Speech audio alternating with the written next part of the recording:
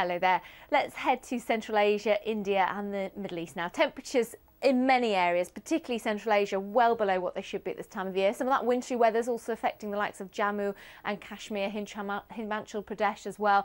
And further west, it's set to turn much more unsettled through the coming week. For many parts of Turkey, we'll start to see some snow coming in as well. It's already cold through Georgia, Armenia, as you can see, temperatures below freezing, barely struggling above around the Caspian Sea, and some strong winds setting in as well as time goes by.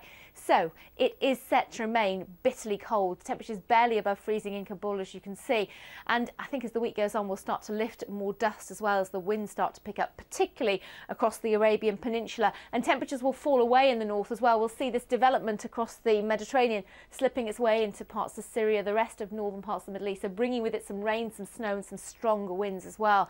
Across India, well, I've mentioned the snow risk in the north, a little bit of fog, a few showers getting southwards towards Delhi, but I think Sri Lanka could see some of the wettest weather, low pressures close by here, and also the likes of Kerala and Tamil Nadu will catch some heavy showers too.